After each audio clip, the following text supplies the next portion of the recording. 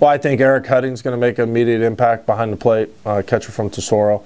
I think Zach Rivera's made some really good strides coming this January and February. He's made a lot of good strides. David Hill is going to make an impact for us somewhere along the line on the pitching staff, wherever that may be. But he's got a bright future ahead of him. And then, your first-year guys with Millicent and Carl being, first-time JC transfers, they're going to make immediate impacts on the staff. Colby Brenner is going to play some center field for us, and he got a chance to be a leadoff type spark plug guy. So, all these guys don't have any history behind them at our level, but at the same time, we trust them, and they want to continue to build more experience as we get them out there. So it'll be there's some impact guys and guys that are going to need to contribute for us, and those are just to name a few. Yeah. What do you see as the strengths of this year's club? I think the versatility on the defensive side of the baseball, I think we have some moving pieces that we can move some people around. Avila can play left, he can play third, McNeil can play short, Hill can play third, DeGote can play second, Patron can actually go to left field, Guerra can go to center field, so I think we got a lot of versatility, on the defensive end of the ball.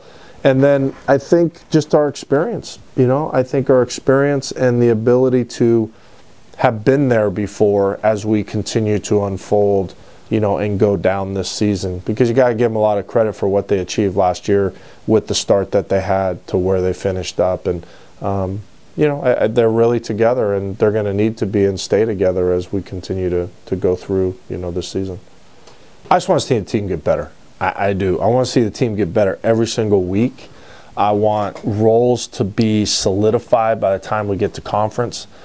And I would like to see as much consistency to the things that we have control and their game as much as possible. I just want to see us improve from a day-to-day or week-to-week or series-to-series basis.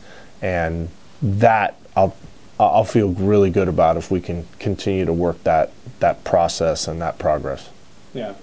Going to have a tough trial right out of the gate, headed out to top 5 team in the country in Vanderbilt, and then coming home and opening up with the defending national champs.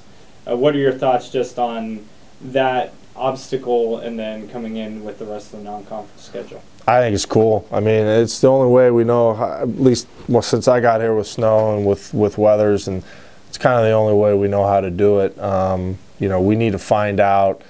Vanderbilt, we have a ton of respect for. I have a lot of history with their head coach, and they're going to have a good club. They got experience, and that'll be a very good place for us to start and to see where we stack up. And then coming back and playing another, obviously an outstanding team in Arizona for what they've done last year. But Coach Lopez and being on the West Coast, so we'll get a little bit of taste of two different styles of baseball, I think. But it's awesome. It's awesome for the guys, and we're excited, and we'll see what we got and what we need to work on, and we'll kind of go from there. We just want to go out and compete and kind of see where we stack up.